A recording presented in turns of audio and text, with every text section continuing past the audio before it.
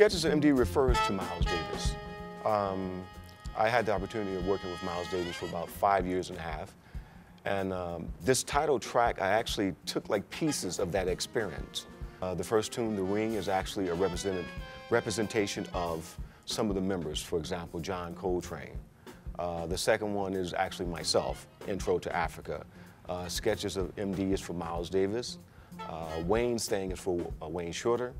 And Happy People was actually for Herbie Hancock in an indirect way. The first thing is I was trying to document Pharoah Sanders and I. We played together a lot, and I wanted to put some music down. Not with the idea of a live CD, but just to document it. And then the live CD kind of came later. The story is in itself about the relationship that I have with Pharoah, the relationship that I have with Miles Davis. You know, the influences of the musicians who played with Miles.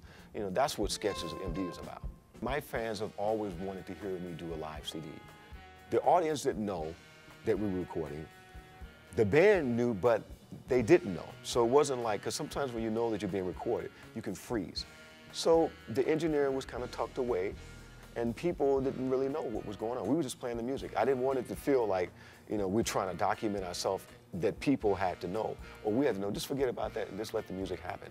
And that's what we did. Pharoah is my friend, first and foremost. He's my mentor. We have this relationship where when he's in town playing, I go and sit in with him. If I'm in town someplace playing, and he hears about it, he'll come and sit in with me.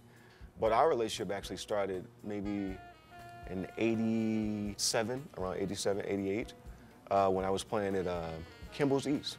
Pharoah came out and he said, I'm here to see Kenny Garrett. I was behind the curtain. He didn't know that I heard, and I was like, wow, Pharoah Sanders came to hear Kenny Garrett, you know, so that's when it started. So probably around, I'd say '87, '88. What I like about Pharoah is that, you know, the more we have a relationship, the more I start to understand him as a person. I think in a lot of ways we have similarities. He understands where I'm coming from, and I understand where he's coming from. And I think, you know, he's opened up to me a lot about John Coltrane. You know, sometimes, you know, the older generation of musicians, they don't open up as easily as the younger musicians. And I think for Pharoah, for him to allow me in, you know, to understand John Coltrane. He stood on the bandstand with John Coltrane. You know, I stand on the bandstand with Pharoah Sanders. You know, to me, it's great, you know, to have a friend, you know, and a mentor. You know, we mentor each other, but still, he's my mentor because I love the organic way he plays. I mean, in the younger generation, we're about playing a lot of notes. He's about playing a sound and making it mean something. So there's a lesson that I learned every time we're playing. You know? Of course, we know we have the great Pharoah Sanders on the tenor saxophone. We have Nat Reeves on the bass, who's actually been with me for, oh man, we came to New York together, you know.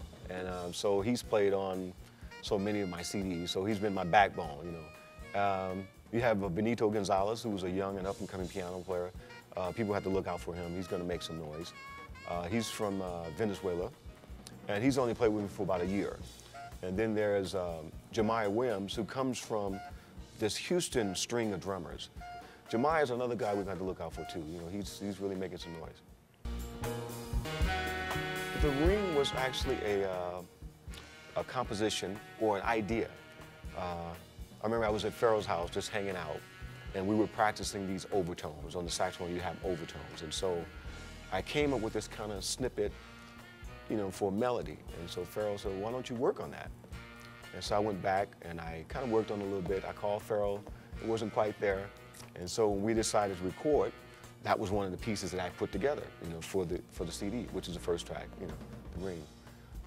The second one, which is Intro to Africa, was another tune that I was thinking about, you know, just from a black experience.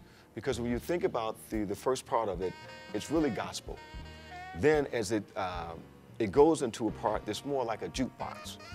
You know, when people used to listen to jukebox, they say, so this is my song, that's my song. And it goes to that. And also there's another section that goes to Africa. So I'm connecting all of it. It's not only African American, it's the whole black experience. And so when I played this song at the sound check for Pharoah, he almost lost his mind. He started singing. And so that's how the singing came about. Sketches of MD is, you know, that one's actually a little sentimental for me because, you know, my experience with Miles Davis for 5 years and a half, you know, to to play with a great like that and to absorb all of this information. And so what I tried to do is to let people hear that that was part of my history. You know, a lot of times when I'm playing, people hear the Coltrane influence, but they don't really hear the Miles Davis influence. So that was just a little bit of them, the pieces of that, for them to hear the different melodies. It wasn't about how much saxophone I'm playing, about how many melodies, different melodies I could play. Wayne's Thing is a song that I wrote for Wayne Shorter, which Wayne has this way that he phrases on the saxophone, and he goes like, "Ball up." So I wrote a tune,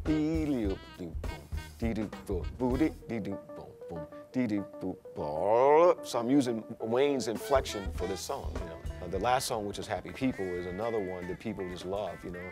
And I travel the world, you know. I've been to Japan, to Korea, you know, to Europe. And when I get to this song, there's something about the song that brings people, it brings, you know, I guess it just, they can't control themselves. There's something in this song, you know. I guess it's for the happy people. And if you're not happy people, by the time you come out, you'll be happy people. You know. Well, I love to perform live because the audience gives you energy back. I mean, we're giving a lot of energy. And so what I'm trying to do, I want the audience to know that it's okay. If you feel something, you can shout out. You know, if you feel something, you want to get up and dance, that's fine too. It's just, we're here, you know, for them to have a good time and forget about their problems if they have any. You know, but just have a good time.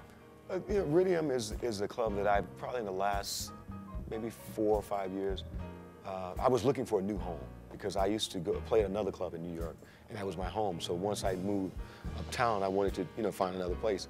So when I got to the Iridium, they welcomed me with, you know, open arms, and I went in, I started performing with my band a lot, and then with different bands. So it became like, you know, my home. I'm influenced by just by life, really. I mean, I try to listen to any style of music possible. I mean, because I'm always searching, and I don't want to stay in one place. So I listen to hip hop, I listen to classical music, I listen to Middle Eastern music, I listen to Chinese, Japanese, anything, Turkish music, I listen to everything, and I try to draw from that what I'm looking for.